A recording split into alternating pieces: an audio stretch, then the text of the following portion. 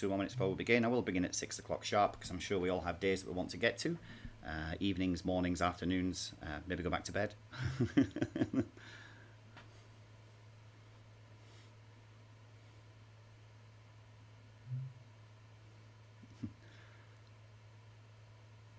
I'm sure someone will be kind enough to do that for you, Ranjana.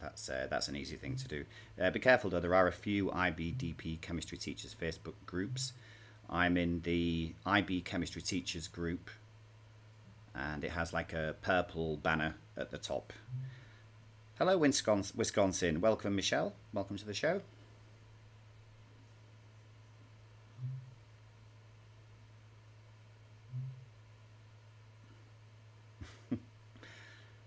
Excellent. We've got Indian, America, Jeddah, Singapore, Hong Kong.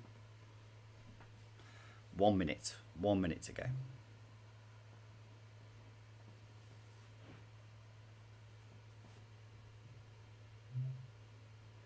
Oh, not forgetting Australia. Welcome, Australia. Yeah, Vijay. Hi, Peru. Oh, excellent. Hi, Taiwan. Well, hey. You made my day. Thank you all for coming.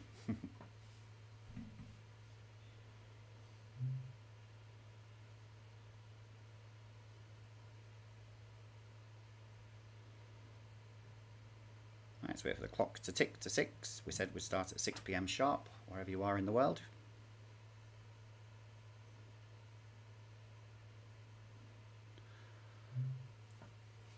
Right, so there is 6 p.m. So thank you all very much indeed for coming. Really appreciate you giving up your time, and I really hope that you find something, or most things, useful within this presentation today. So a little bit about myself. I've taught diploma chemistry for since 2008, so that's 12 scary years now. I've taught in Japan, in Malaysia. I've taught in Guernsey, an island just between the UK and France, and currently I've been 4 years now in Singapore. I'm the head of Year 12, and I've been moderating and examining for the IB for the last 5 years. So I'm not representing the IB this evening. The reason I'm doing this is because I felt that there was an absence or a paucity or not enough information being given out to support teachers and indeed students when we're being asked to do database or indeed simulation IAs. There's very little that's out there to actually help us, and certainly I was in that position when it started a few years ago. So if I can do a little bit to help others, then I'll consider this a good use of everybody's time. Okay, so let's kick off. Right then, the IA, which was shared in the Chemistry Teachers Facebook group, was this one, which is the to what extent does the size of the central atom in HXH affect molecular geometry by using ligand close packing model framework? Now, first of all, the first things to do when looking at an internal assessment is basically not to do anything. It's to just read the internal assessment. So begin and start to have a read through, keep an open mind. We are guided as moderators to reward where we see positive things, good things, and not to penalise for an absence of things. Now, to clarify that, just because they've missed something, we're not going to penalise it, but if they include something which is incorrect, we may well penalise it, and you will see that as we develop looking at this internal assessment. So the students started off in the standard manner. As part of the syllabus, I was interested in VSEPR, and then it goes on to talk about immediately the ligand close packing model. So the first thought is, great, the students read around the subject, they've investigated, so their personal engagement must be wonderful. But hang on a minute, maybe that does show PE, but we'll keep an open mind as we go through. He's underlined optimizing a model for bond prediction of group 15 and 16 using LCP and VSEPR as a basis and central atom as a predictor. Now, this is not a typical research question. It doesn't mean it gets penalized for not being a typical research question, but we need to be careful when we step outside of the standard 5 by 3. Now, when doing a database, the 5 independent variables in triplicate, good evening, Sungwan, 5 independent variables in triplicate, you often cannot do for a database. And for those people that have watched my video on how to do a database during the pandemic, you will see that I'm actually advocating that you have multiple independent variables, or you have multiple readings from as many websites as you can get, because the central idea is it has to look like 10 hours. If it doesn't look like 10 hours, you're not going to get the marks. So we'll park that for now. We'll just think about it, keep it in the back of our minds.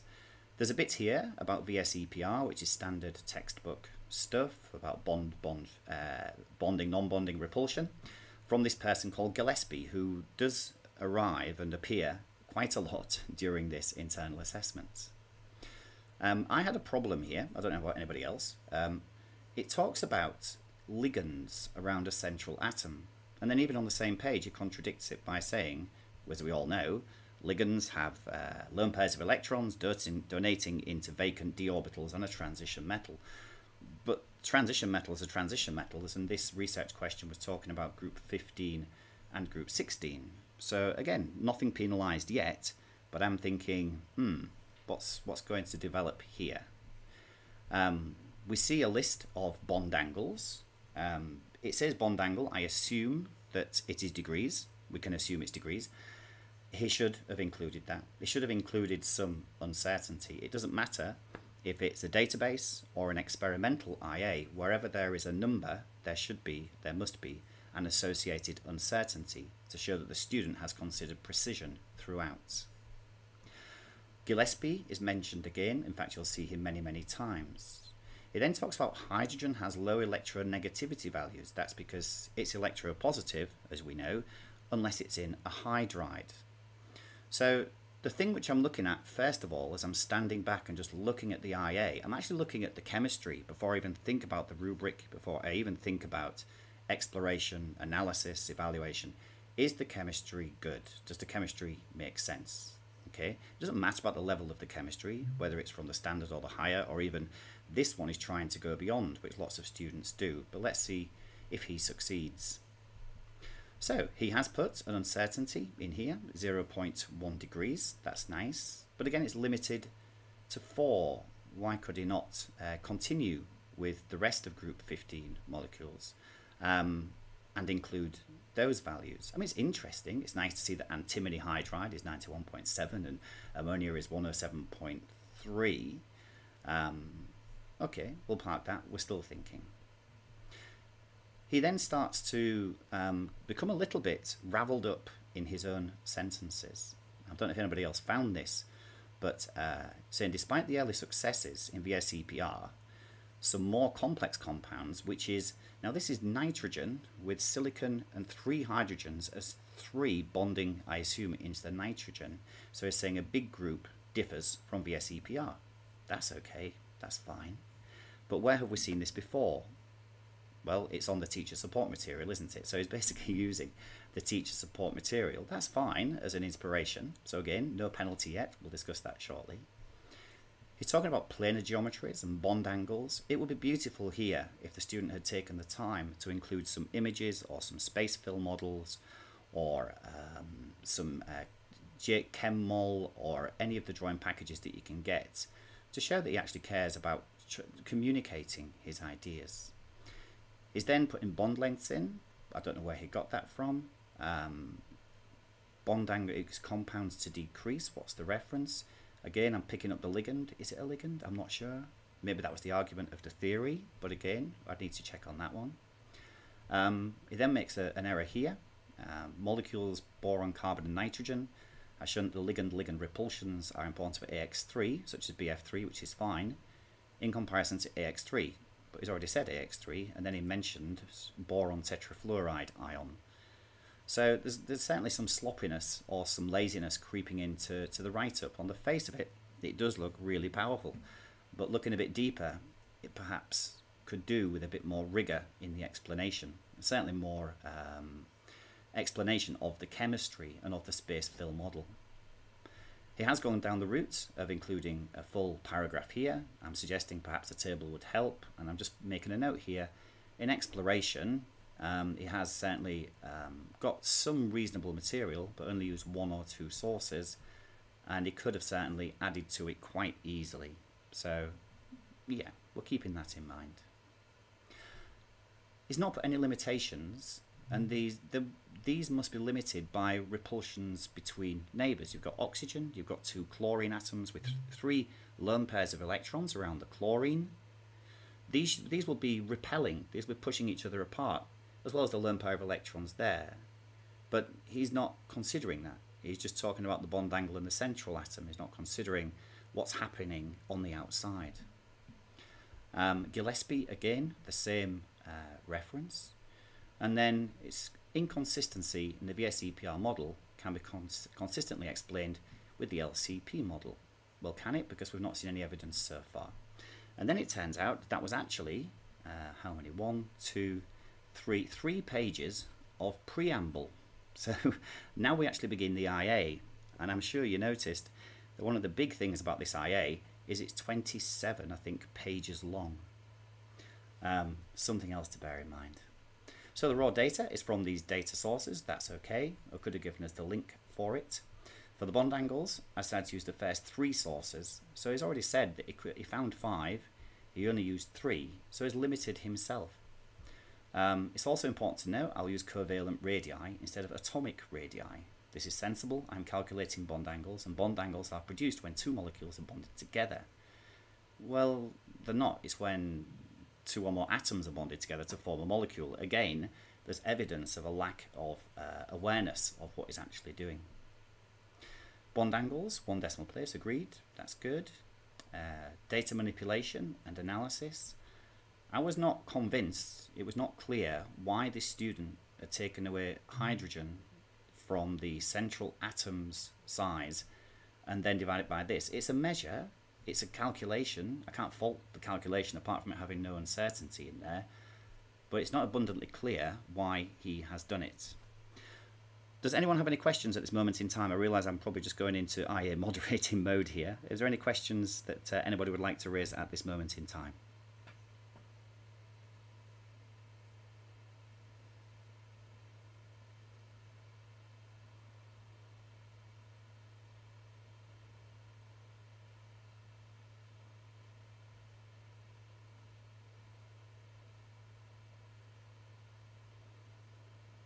Okay, I'll look back shortly, see if there are any questions. Okay.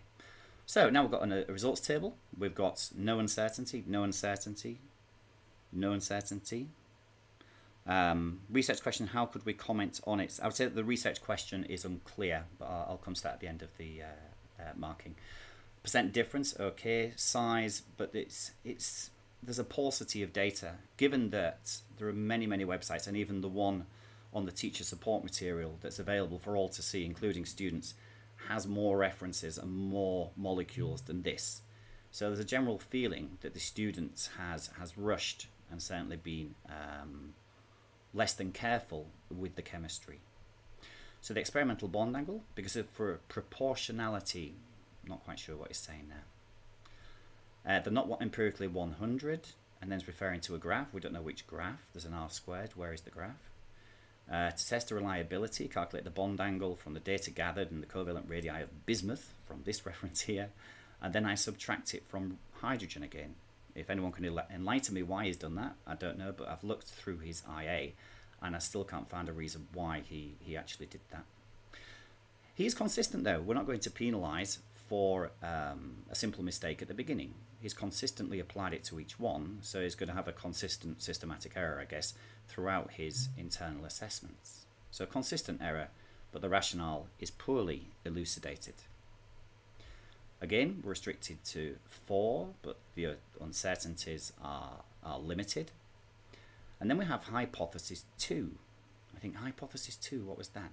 Well, he said a second hypothesis during the preamble, but you have to go back and find it. And this is just raw data. Does he need raw data to use it? Scott, yes, he does need to include the raw data and then include the average data in a separate table. Yeah. But again, it's not too bad. It's not like, oh my god, this is a showstopper. This is terrible. It's not at all. But there are clear areas where if he'd have spent a bit more attention to detail, he could have got a lot more marks than he actually received, potentially. So we've got chlorine ligands. Okay, I'll forgive you for that one. This could possibly be the electronegativity of the chlorine ligands has affected the correlation of the graph. Hence, it's interesting to see both the size. Now, this is getting interesting. This is good. Kaizat is asking how reasonable to use ligand. We when we're moderating, I'm probably perhaps a bit more forgiving than you think. The student has obviously thought that all of these atoms donating to the central one is a ligand. And when you're looking at ligand packing theory, which he's using, it does use that word. Strictly speaking, yes, in IB terms and in chemistry terms, it's incorrect because it's not donated into a transition metal. But again, if he'd used it and then said during this is an oversimplification, or this is a fault in the model, or this is something that we're aware of because a ligand donates into a vacant d orbital, then that would have been absolutely fine. But the fact that he's omitted it means it's not fine. Hope that answers your question. Okay. Then we're down to 3. But then he says, I did not see tellurium difluoride because it stated a bond angle of 180 degrees. Well, it should be bent, but this needs exploring further. It seems like a bit of a throwaway comment. I'd love to have seen a picture of a molecule there and some of the bond angles elucidated. Fluorine ligands again, here's that word. It's talking again.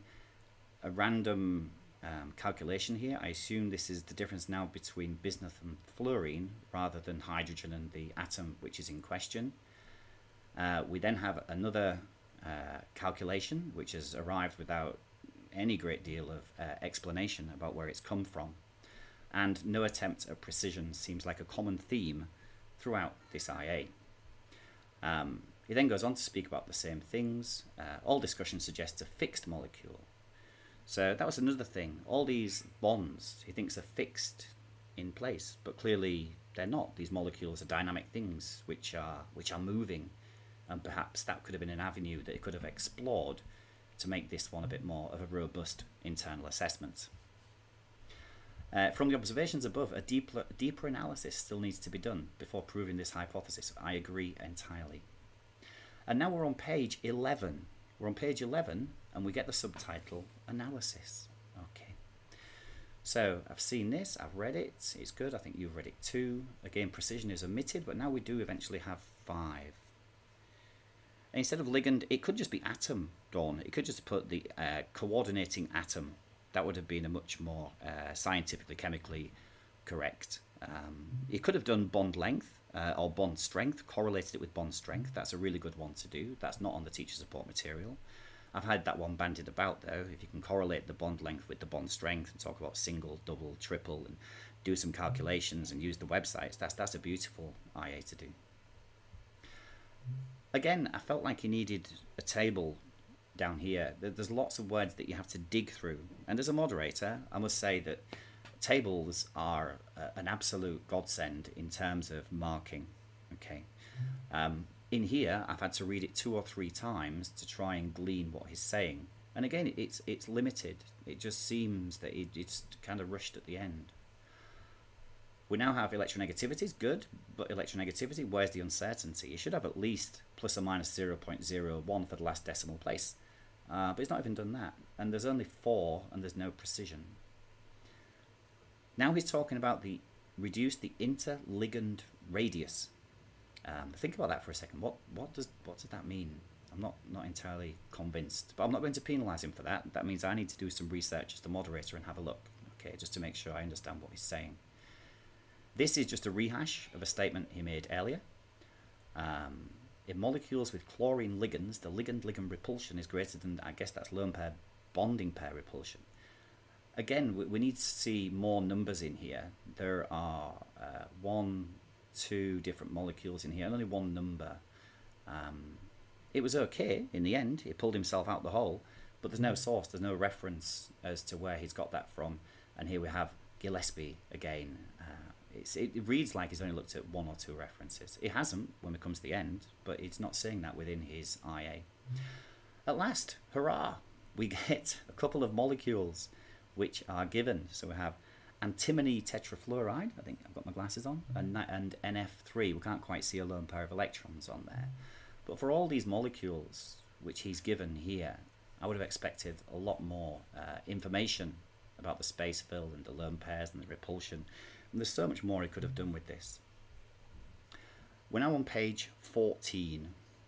Okay, we've got the summary, again, no units, no precision, and then it says conclusion. And I remember moderating this for the first time thinking, well, where are all the graphs? I mean, for an IA, even for a database, simulation IA, you must produce a graph. Your graph must have errors.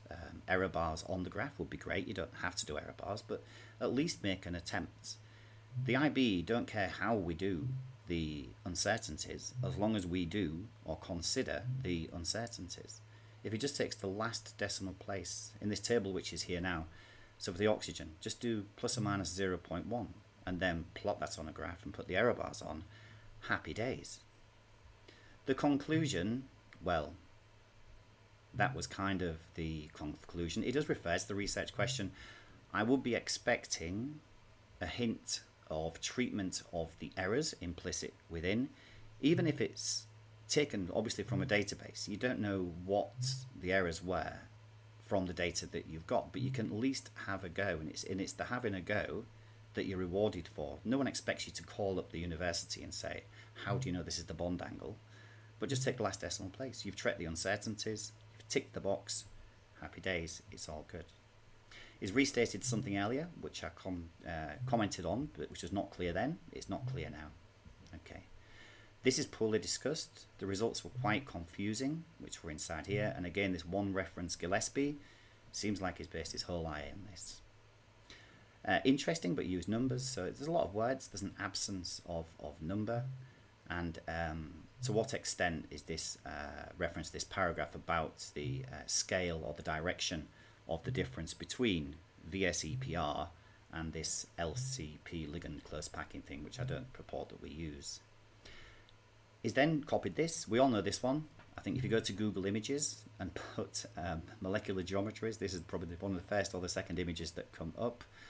And then he just talks about those things. It's textbook. It's not going beyond. There's a lot of potential here, which is not particularly used. Kujal's asking if the student had not used LCP, but only VSEPR using covalent reality of the atom, would it be oversimplified? I think it would have been oversimplified, Kujal, is the quick answer. It could still score reasonably well. You could probably get maybe a 5 out of there. If you put the uncertainties in, if you plotted the graphs, if you used lots of data, if you compared with different sources. I think that will become clear when I show you what I believe is a 24 for this year. That will come abundantly clear when I show you the next IA. Okay. No examples were given here. I can see there's a complete absence of references, but then here's my appendix.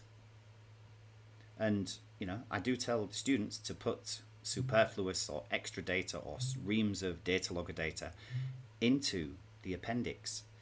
But this is his IA. This should have been in the body of the IA. So we told him to do this. And now we can see that there is a clear absence of data and information. The scales, they're not the best. We can't see what's going on.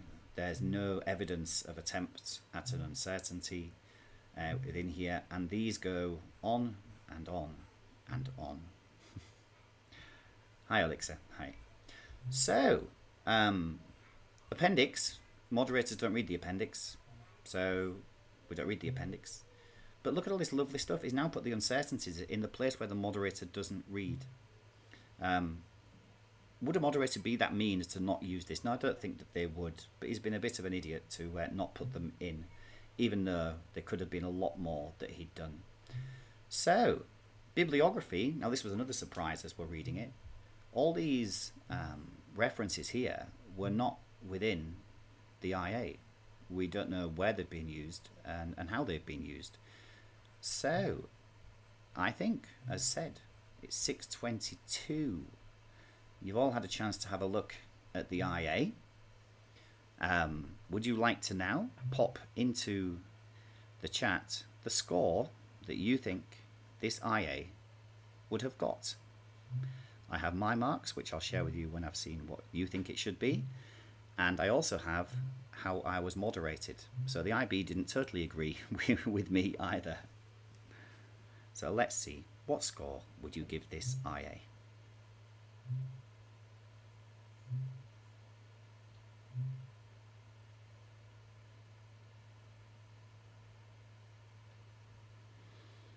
Kajal, give me a number, please.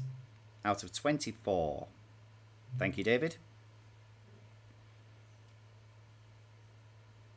I'll not give the game away until we've got some more in the chat. Thank you, Sarah. Thank you, Colin.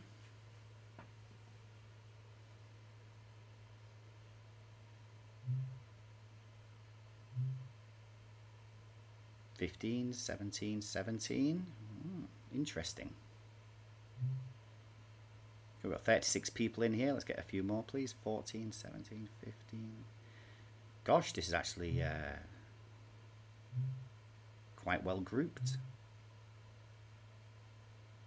16, Michelle. Yeah.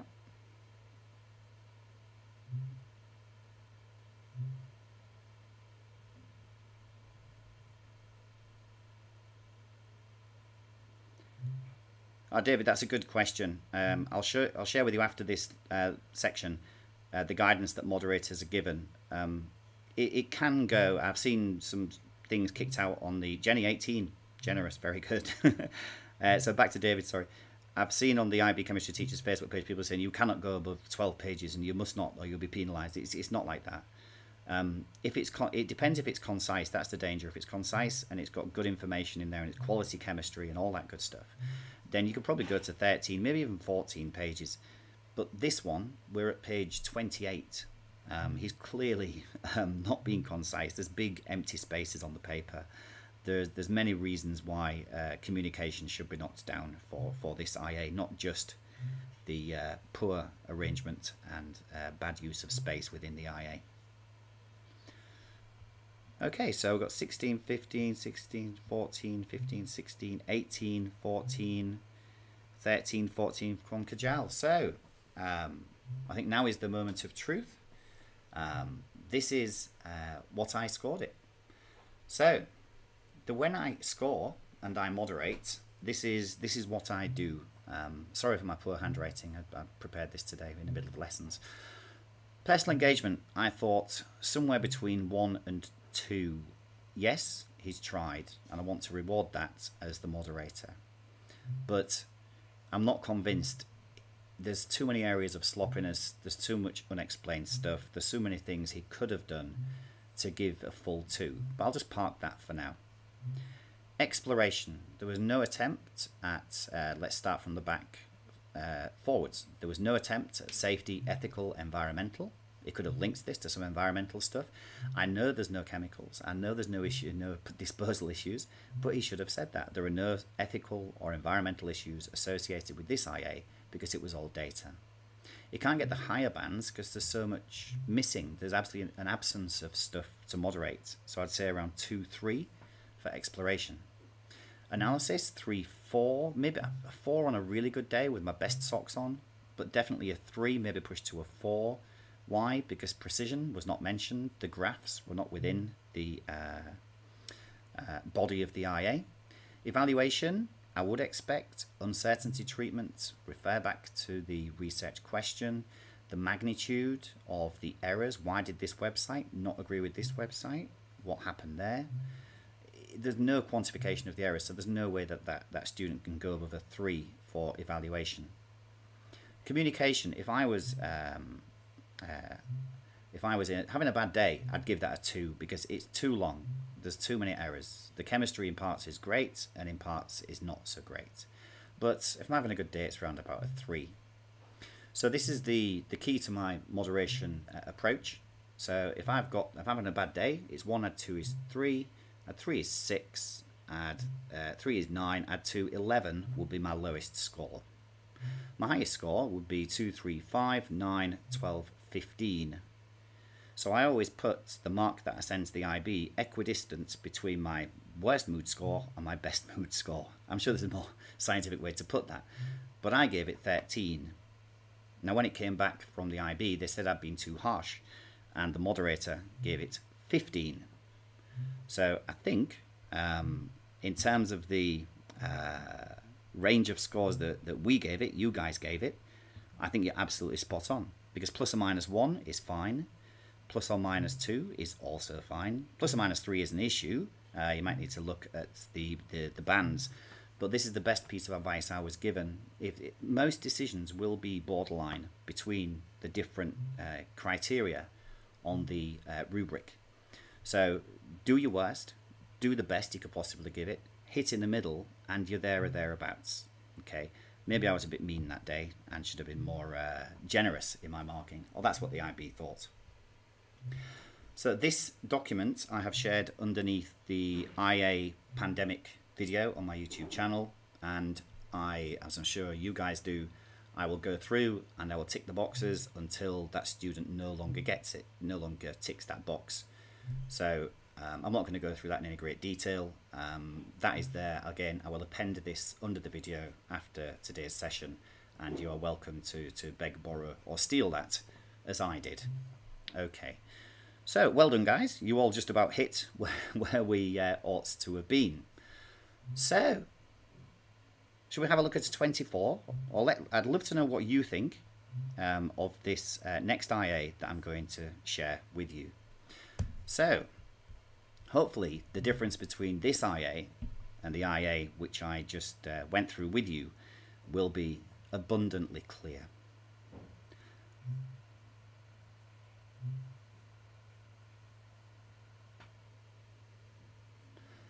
So, immediately, what do we see? Well, some nice background. I can see references.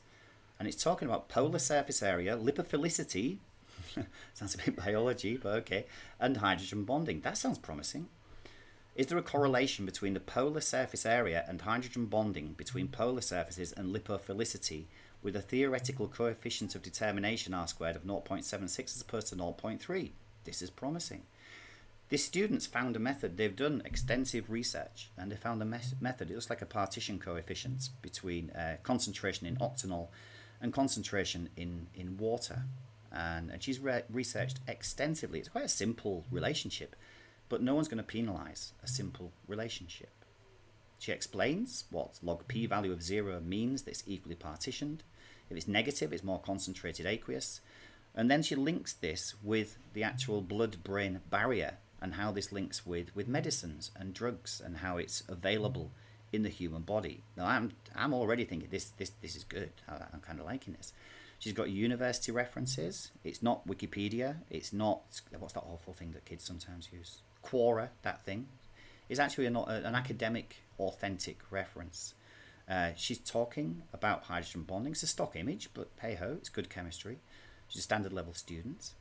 She's got different people arguing about what the polar surface area will mean. Shielding, burial of polar atoms within three-dimensional structures. This is good stuff. This is like reading an academic research, which is, you know, the top end of what we're looking for. Research question. Polar surface area demonstrate a stronger relationship with the lipophilicity, which is the log p value, or the number of hydrogen bond donors and acceptors of a drug. Wow, clear, focused. But she's got a number of things going on there, and that's what we need for database. Don't limit it to just one IV, one DV. You can have multiple within there. People often struggle with control variables. This student's managed to find some control variables. The atom-induced polarity in the drug molecules. How's she going to control that? Well, she's talked about the electronegativity values. She's talked about some references here. She's looked at Elmsley, she's looked at Karen and Mundy, and we would look at those references and check them. That's really good. Part 1 and 2 will have independent dependent variables corresponding to their assigned sub-research questions. So there she's divided it up.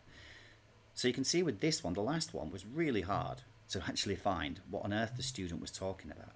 This one, it's in your face. You can see immediately what the student's doing. This is a statement of gold.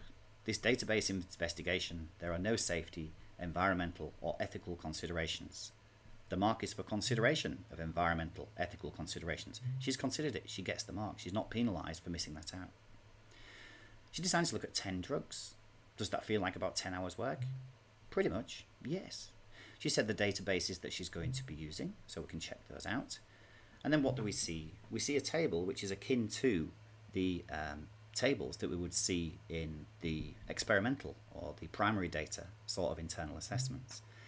So polar surface area in angstroms from 1 to 3, and she's taken an average of those with the uncertainty at the top of the table. Just tick, tick, tick all the way through, you know. Consistent decimal places with the uncertainty and the value. This has got 1 dp, that's all 1 dp. This has got 3, that's all 3. Relationship between average polar surface area and log p. So she's done some data processing. Analysis is looking great. She's commented on her uncertainties, love it. And here's a nice graph. This could be clearer. I'm going to get to sharpen this up, I think, when we before we send this off. This big blue line, which is here on the IA. But she's got a lovely scatter here. She's got the R² value, prime and prominent at the bottom. The scale is appropriate. There are error bars with each of the points. So she can talk about those within here. She talks about difference between different websites. And then she goes on and she does her sums. And she does a bit of averaging. Even for averaging, you can still get the marks for data processing, even if you're just averaging. I was kicked out of moderating 1 year because I said that just averaging is not enough, and the IB said, Mr. Midgley, yes it is. So I learnt my lesson. Even just averaging is enough to get the high bands on analysis. She's commented on the uncertainty. She's got a bit of averaging here, and guess what? There's a beautiful graph there. Yes, the R² value is 0.52, which is pretty sucky. But she comments about why it's pretty sucky. She comments about data and its authentic data and why it is what it is. We could improve this with a maximum and a minimum gradient, and maybe I'll get her to do that before we send it off. But again, she's researched, got effective PA on the NHBD and NHBA, which she talked about earlier.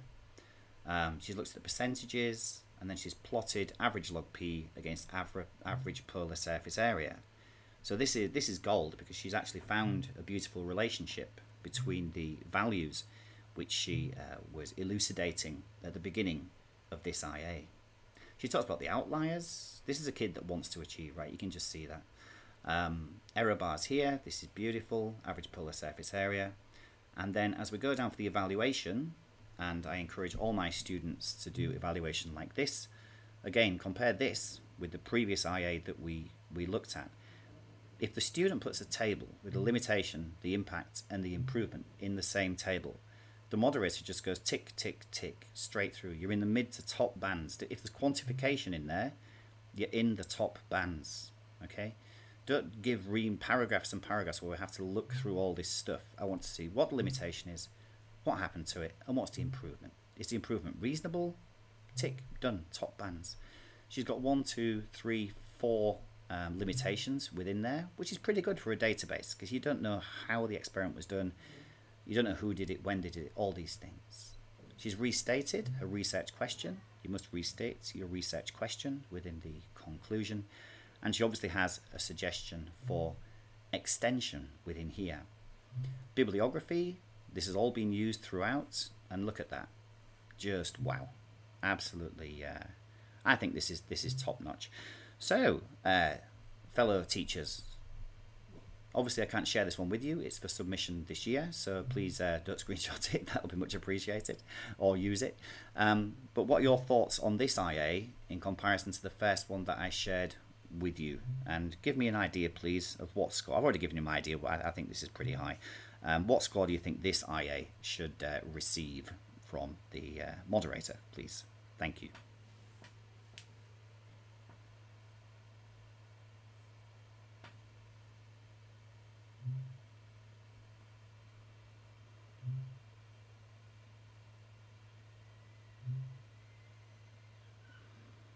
David, yes, you can send your IA to me. You can find my email address on the About Contact on my YouTube channel.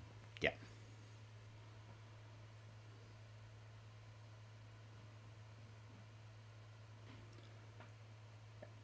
This IA was 15 pages long, and I think the last 3 pages, or 1, 2, 3, the last 3 pages were the bibliography.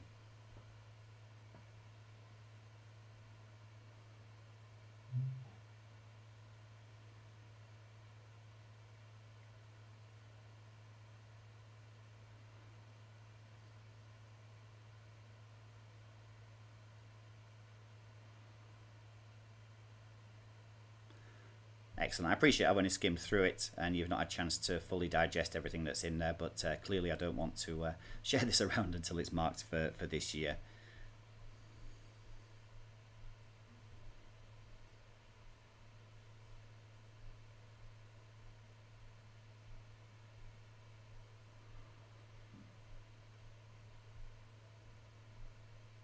Brilliant. Thank you, those that gave the feedback. The last thing I wanted to do today, I hope you found what we've done so far useful in some way, is guidelines for examiners. I'm not sure that I can actually share this as a file, but I think given the pandemic, given the COVID situation, given the fact that kids have not been able to access the thing, this is one of the motivators for doing this. I think that the kids have had a raw deal and we need to help them as much as we possibly can. I think I will make a version of this. I'll put it into my own words and I'll share this as well, probably at the end of the weekend. I'm not going to do that this evening. Then I don't get into copyright issues from the IB. But this gives really good guidance on what to do and how to do it and what personal engagement should look like, and all the other criteria that's in there. So I'll put this into my own words and share it with you, then I don't get into trouble with the IB for sharing something which I ought not to do.